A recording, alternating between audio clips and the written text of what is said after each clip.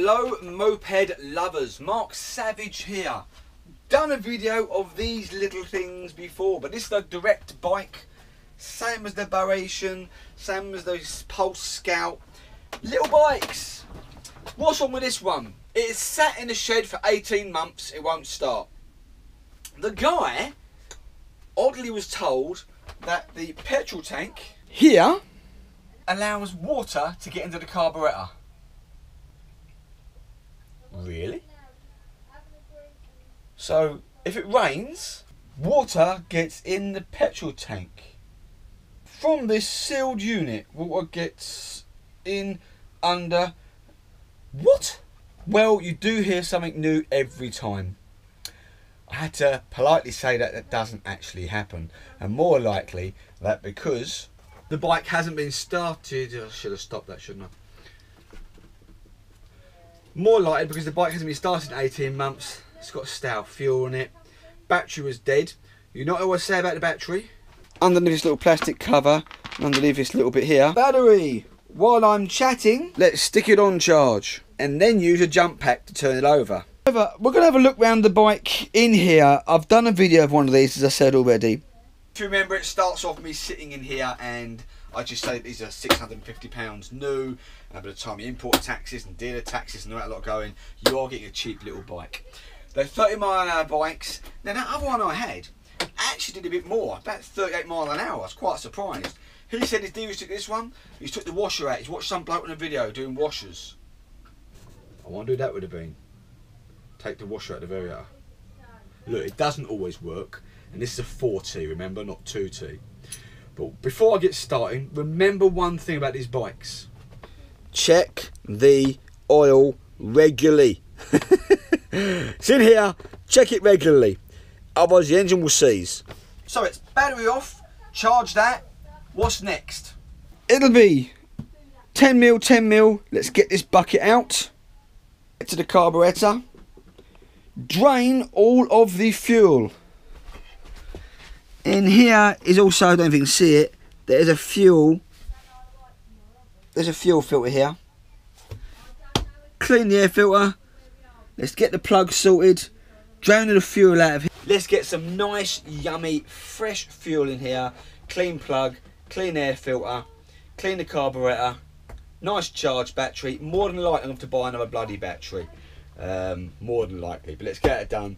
We're going to do all that with you now. And let's get on with it, as I say. I'm missing a cup of tea though. Let's look nice and easy. Seat out 5 10mm bolts. 1, 2, 3, 4, 5. There you go, look. Plug, carb. There's the fuel filter I tried to show you earlier. So off, suck out all the old fuel, drain it all out either way. Put a little bit of pipe here and suck it out. Let it drain out that way. Clean some carburetor. Look. That shouldn't be loose like that. Can you see that? I mean, that will mess around with your idling. So I've already said it before. You must go round these with WD, GT85, cheap Poundland. It doesn't matter. Some guy contacted me and said that you need to get glycerine, 10% white spirits, vegetable oil. It's £1. Just spray it everywhere, okay? It stops it rusting. I don't care if you pay £1 or £5 for your great stuff. Doesn't matter. You could even go really, really high tech. Oh yes, £30 for 1 litre. It's not going on this bike. This is my big bikes in the winter, but this is the nut stuff. This is, people rave on about it, rave on about it, and rave on about it. So I've decided to pay £30 and get some of this ACF50. There's another one out there as well, I think. Anyway, not going on this one. I'm going to spray it and clean it up and get on with it. My usual bit of using a bit of pipe. Siphoned out too, well, a little bit murky. And I got to this one where I'm sucking a bit lower. Don't drink it, really tastes horrible. Mention about a cup of tea. Doesn't quite take the petrol taste away, but it's still a nice cup of tea. Thanks, wife. Anyway, can you see bits. Yeah. You can clearly see that, can't you? That's not good. Not good at all. So. Oh, that's unusual. A metal tank. We are talking a complete cheap plastic bike. A metal petrol tank. Anyway, fun over. Panels off. Get this tank out upside down. You cannot just drain this petrol out of this one. There's a filter inside. Well, it looks like a little stick really. I'll show you. The vacuum. So change the inline filter, change the vacuum, or clean the vacuum. Should get away with just petrolizing that. Clean petrol. Tank out, upside down, flush the whole thing out with fresh petrol. Okay, get all the bits out. Because if you don't flush that out properly, upside down, and get it clean, the little bits will go back in there again, and you're just going to have the same problem again. And it's going to be a carb clean as well. So let's get on with it. Battery's on charge, and it was 6 volts, so it's holding something. I'm going to have to leave it on charge actually for a day probably. Well, mustn't do that, it'll blow up. I'm not sure if it's got an auto stop on this one. If it's a really good charge, 6 amp battery. If not, it's going to have to be another one, and to be honest with you, I think I'm going to have to buy another battery. Okay, annoyingly, there's a lot of bolts just to get this petrol tank out. This many bolts. This frame, and that frame, and all them screws, and bolts, and the plastic bits. Really didn't want this to come out. But remember these pipes. This one's lucky you got a fuel filter, but fuel goes in there and the air goes in there.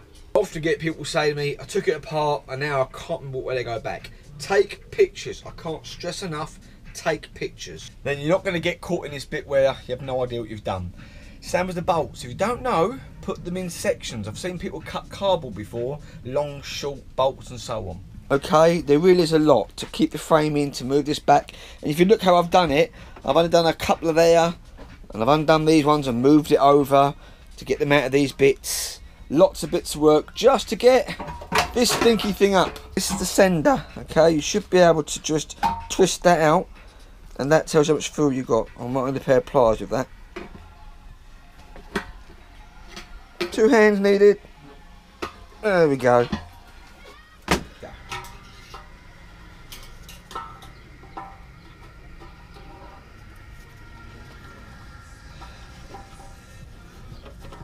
Well, that's not the most world annoying fucking fuel sender. What we've come to see. Now, vacuum. We're going to take that off and clean it up, but let's see what comes. Look how hot it is today.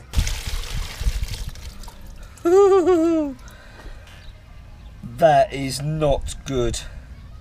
Not good at all. Some of the slightly cleaner fuel that we put in the other day, pour that back in there. Give it a swirl around. We need to get everything out of here. Let me get on with this. I'm going to take this out, clean that as well. There'll be a little filter in there. It should have stopped all the crap going into the carburetor, if I'm honest with you. Looks clean in there. Take it off and have a look. Nice and clean. Pop fresh fuel in it. Let's see if it works. We now have a very clean petrol tank. Not that you can see inside there. Very clean. And we have some very crap much in there. Even that leaf was in there as well. So, petrol tank back on. The filter was actually inside there. Can't get it out, so I've cleaned it all up. I've blown this all through, blown that all through. Could take that off, but it didn't look very dirt. Oh no. Nice crap as well. New fuel line in there. Knowing that's lovely and clean. Pop it all on. Yeah, 100% not doing it on the hottest day. 33 degrees in this shed. Anyway, tank back on. Not all the covers. Carburetor, just undo these 2 screws here. Turn upside down. Main jet, idle jet and so on. Sorry, idle jet, main jet. Give it a clean up, take them out, spray them up. Really worth doing. There's that much crap in the tank. It could have got through this little filter. Could have got in there. Anyway, there's bad fuel in there. Clean it out. Let's get on with that. Keep saying it, but getting ahead of myself. Right, fuel's done. Prime the carburetor. Remember how I said suck this air pipe here until you hear the carburetor filled. So we've got petrol, carbs full. Look at this plug. Okay, we're just going to clean that. We're going to get a new one. But we're just going to clean this one to see if she starts and get it there. Air filter, I'm going to check that and make sure that's clean as well. I'm getting so hot. And then let's see if she starts. Then, what do we have? We have power by a battery pack. The battery's on charge. And that is holding voltage. Probably not a lot, but it is holding voltage. Hot. Whew. Anyway, key on, clutch, braking.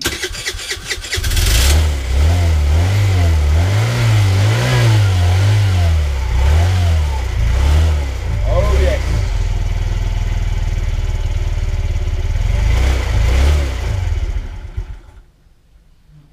Well, there you go. This should be now simple adjustment of the idles with this one here. Give it a couple of turns. In, on.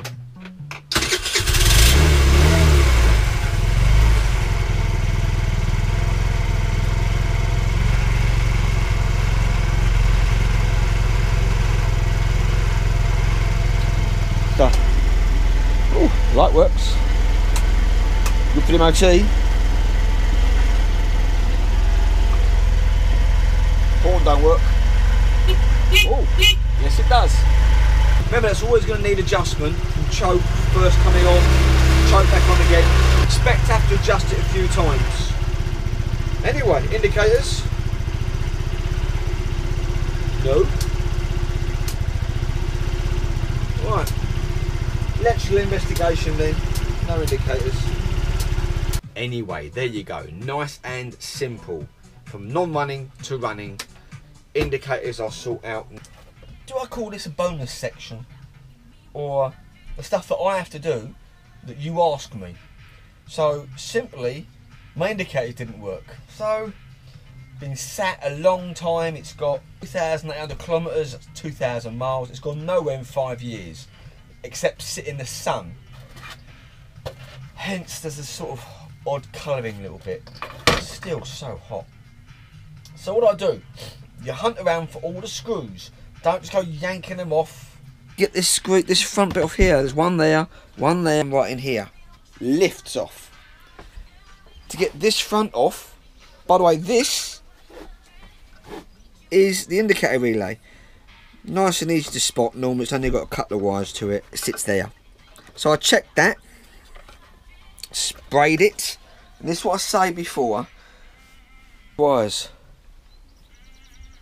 Doesn't have to be WD-40, any maintenance spray. Sprayed that, still didn't work. Cheat by pushing it across and spraying in there, that didn't work. Screws, every bloody where screws. Front panel sort of wiggles off. Bloody annoying. Anyway, that's what colour it's supposed to be. Didn't do anything. So I took all these apart and I sprayed them up. And now, look at that. But that light has to work for the MOT. Ta-da! And obviously if the back works as well. An extra half an hour to get this done. Now put it back together again. I'm going to wash it. Then you get to look around the bike. Everything's got to work. So the horn, indicators, lights, high beam, low beam, have to work for electrics. And then obviously you've got real wheel bearings and all little bits and bobs, tyres and brakes and so on. And this will be an MOT for tomorrow, and some will be very happy riding this bright yellow bike. So there we have your little Boetian, Pulse, Scout, Direct bikes, you name it, they're all very, very similar. Little 4T little bikes. This will do, would you believe, just under 40 miles an hour.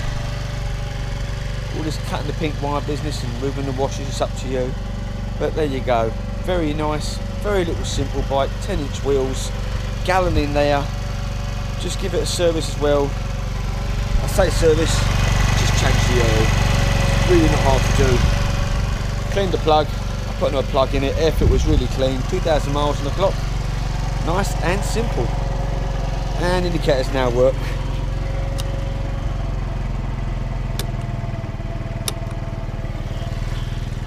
There we go. They are a little bit whitish, but wait and see. Brake works obviously. Oh, happy days. Windy now. been a hot one, but there you go, another little ped video. Like, share, subscribe, keep making them. Cheers guys.